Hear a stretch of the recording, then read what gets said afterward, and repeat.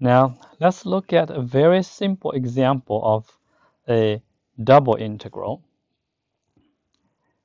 For the moment, we're going to skip the definition part because it's very, very similar to the definite integral we had in Calculus 1. So double integral over here, its definition is a limit of the Riemann sum. Okay? We usually don't use the Riemann sum to evaluate the integral. So we're just going to explain what it means and then how to calculate it. Okay. So suppose you have a domain. Suppose you have a region. Sometimes we say a domain. Okay, this is D over here. And you have a function on top. So this is in xy plane. This is in xy plane. And you have a function over here, f of xy. Assuming it's positive, then we have some kind of shape like this, right? And then double integral simply means the volume that we have over here. Okay, so that's what we have. And usually it's not easy to evaluate, but when the domain is a rectangular shape, then it's actually pretty straightforward. Okay, so let's try to evaluate this double integral over here. So we have double integral, just put two elongated s over here and a d, put a d over here. And your function, you have 2x minus 3y squared and dx dy. And d over here, you can try to sketch the domain. It's always a good habit to do that. So this is x, this is y. And x is between 0 and 2, and y is between 1 and 2.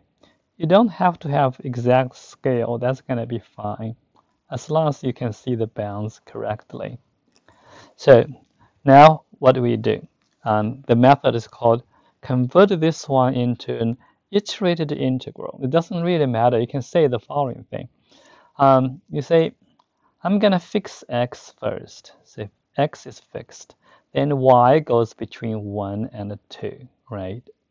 You can do the other way around as well. We will see that.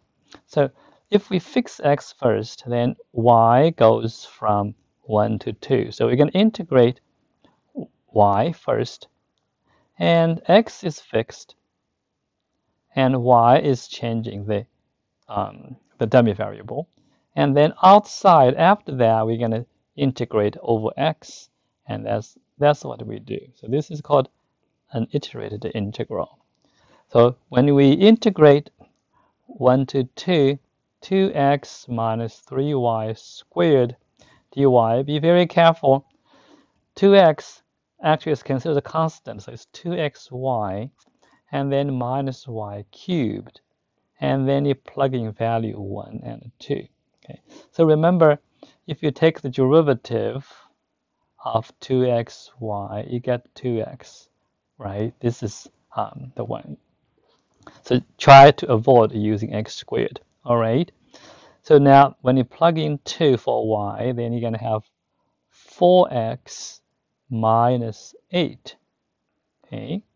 And then subtract 2x minus 1 when you plug in 1 over there for y. You can even say, well, this is y, this is y, right? That's easier to remember.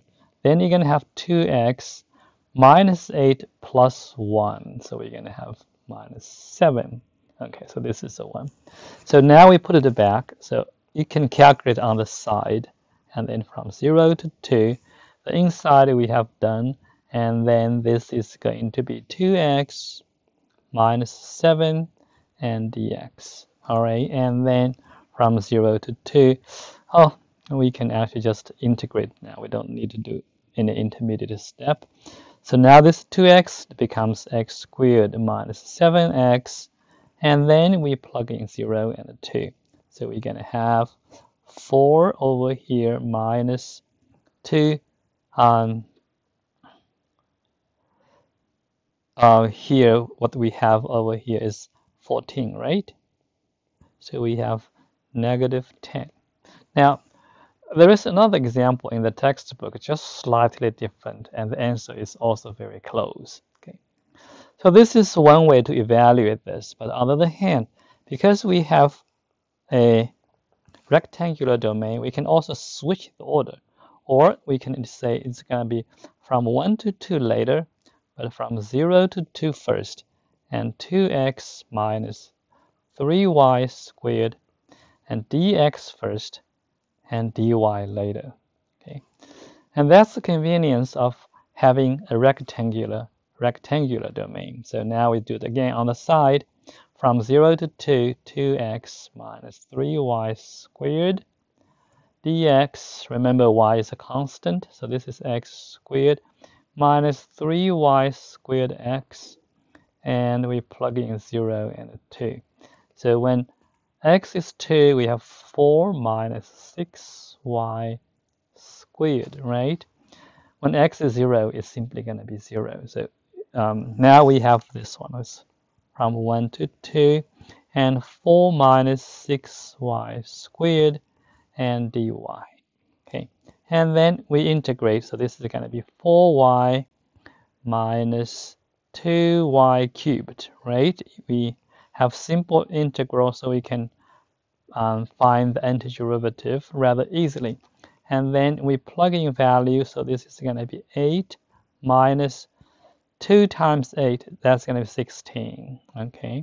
And then subtract 4y is minus 2, okay? So this one is going to be negative 8, and this one is going to be negative 2.